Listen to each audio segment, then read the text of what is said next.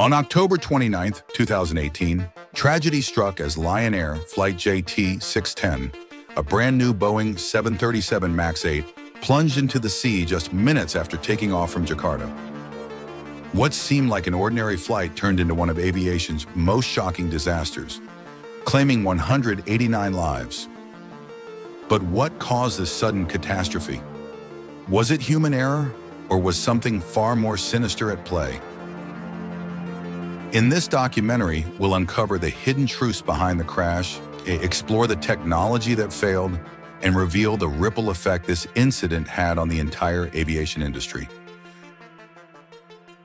Join us as we dive deep into the mystery of the Lion Air JT610 tragedy.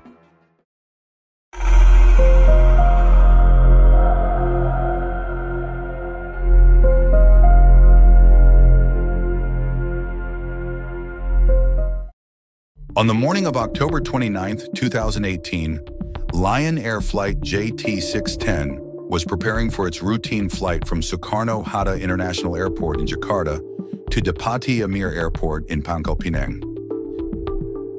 The aircraft, a Boeing 737 MAX 8, had completed a pre-flight inspection, and its crew was briefed and ready for takeoff.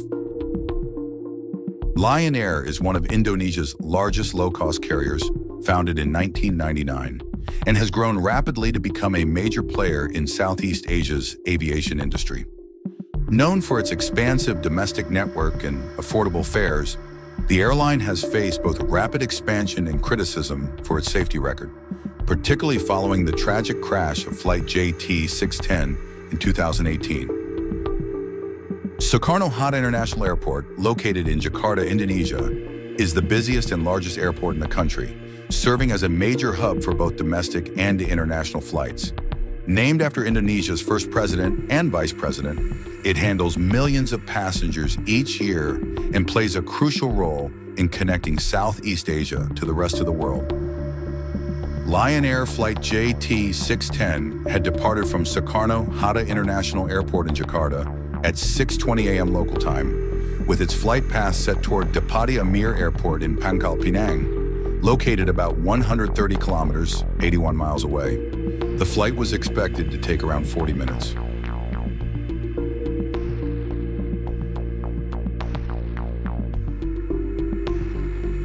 The aircraft involved in the incident was a Boeing 737 MAX 8, registered PKLQP with line number 7058 and powered by two CFM International LEAP engines.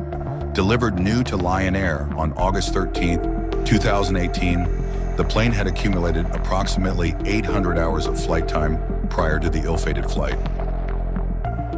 The aircraft had recently undergone maintenance, including the replacement of its angle of attack, AOA, sensor. The replacement sensor was supplied by the US-based company Extra Aerospace. However, the sensor provided was likely miscalibrated when it was shipped by Extra Aerospace. Despite this, Lion Air's maintenance crews did not conduct the necessary tests or verifications to ensure its proper functioning before returning the aircraft to service. This oversight contributed to a critical failure, as the miscalibrated sensor ultimately played a significant role in the malfunction of the aircraft's systems during the flight. The cockpit crew of the flight consisted of Captain Bobby Sunaja, a 31-year-old Indian national with over 7 years of experience at Lion Air. He had accumulated approximately 6,028 hours of flight time, including 5,176 hours on the Boeing 737, and had received his training in California.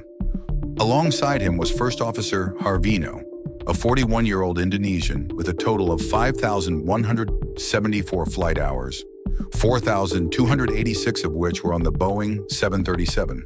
The cabin crew included 6 Indonesian flight attendants. On board the aircraft were 181 passengers, including 38 civil servants.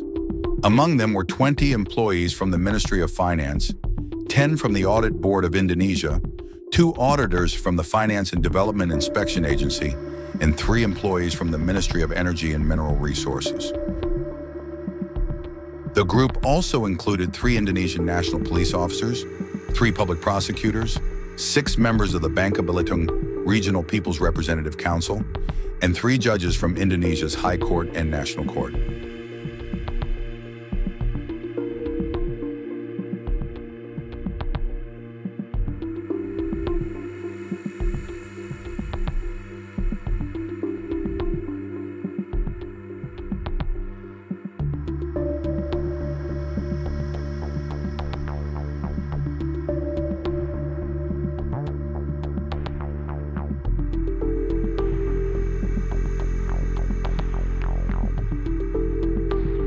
The aircraft took off from Jakarta on October 29, 2018, at 6:20 a.m. local time, October 28, 2018, 11:20 p.m. UTC, and was scheduled to arrive at Depati Amir Airport in Pangkal Pinang by 7:20 a.m.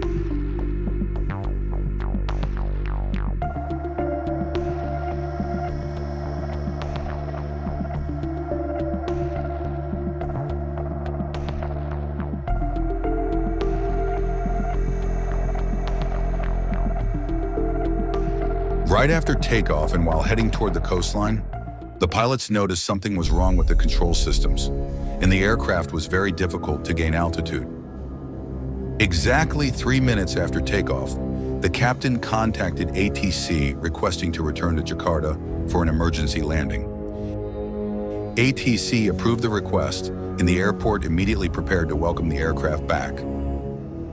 ATC instructed the aircraft to make a turn to the north in order to return to the airport. However, it remains unclear what caused the Maneuvering Characteristics Augmentation System, MCAS, to repeatedly take control of the aircraft, forcing the nose of the plane to pitch down. Normally, the MCAS is activated only when the aircraft's nose is angled too high, which could potentially lead to a stall and compromise flight safety. The aircraft continued to dive and experienced severe turbulence. The pilots struggled to pull back on the control column in an attempt to regain altitude and stabilize the plane. At this point, the aircraft was at an altitude of 5,000 feet, but it was far from stable, with erratic fluctuations in altitude.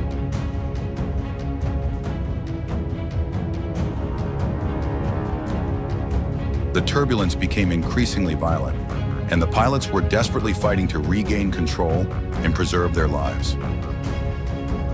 The captain handed over control of the aircraft to the first officer in order to search for documentation that could help resolve the issue. The aircraft was tossed and turned over the Java coastline, caught in a life-or-death struggle. But it was all too late. Within the cockpit, the voice of the first officer could be heard praying.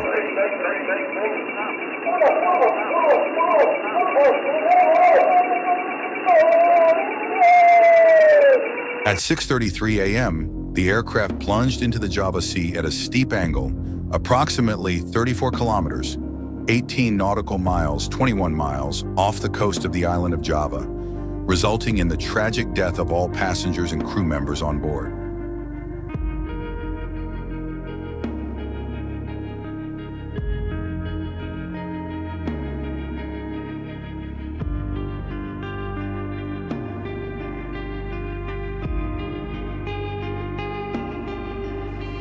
The investigation, led by the National Transportation Safety Committee, NTSC, revealed that a new software feature in the flight control system, the Maneuvering Characteristics Augmentation System, MCAS, caused the aircraft to pitch downward.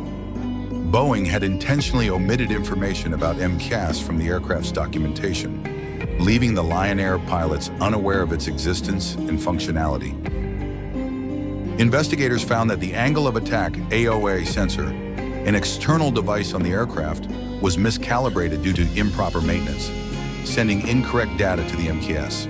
This caused the MCAS to push the aircraft's nose down. The same issue had occurred on the preceding flight, but the pilots were able to regain control using a standard checklist for a runaway stabilizer situation. On the accident flight, the AOA sensor again sent faulty data to the MCAS, causing it to repeatedly push the nose down. The pilots failed to properly follow the checklist, allowing MCAS to remain active and continually force the aircraft into an unsafe nose-down position, ultimately leading to the crash. Following the Lion Air Flight JT610 crash, the United States Federal Aviation Administration, FAA, and Boeing issued warnings and training advisories to all operators of the Boeing 737 MAX series, emphasizing the importance of following the runaway stabilizer checklist to prevent MCAS-related issues. Boeing also announced plans for a software update to modify the behavior of MCAS. However, these advisories were not fully implemented, and similar problems led to the crash of Ethiopian Airlines Flight 302 on March 10, 2019. This prompted a global grounding of all 737 MAX aircraft. On December 31, 2018, the family of the first officer filed a lawsuit against Boeing, alleging negligence. The lawsuit claimed that the aircraft's sensors provided inaccurate flight data, causing the anti-stall system to improperly engage, and that Boeing failed to provide adequate instructions to pilots on how to handle the situation. In March 2019, families of the victims reported that Lion Air pressured them into signing away their rights to pursue legal action in exchange for undercompensated settlements. In October 2019, the U.S. Federal Aviation Administration, FAA, revoked the Aviation Repair Station Certificate of Extra Aerospace, the company that supplied the faulty AOA sensor to Lion Air, effectively putting the company out of business. In December 2020, a federal judge in Chicago froze the assets of attorney Thomas Girardi, ruling that he had misappropriated at least $2 million in client funds meant for the families of those killed in the crash. He was disbarred and ordered to return $2.3 million in funds. In memory of those we've lost, may their stories live on in our hearts forever.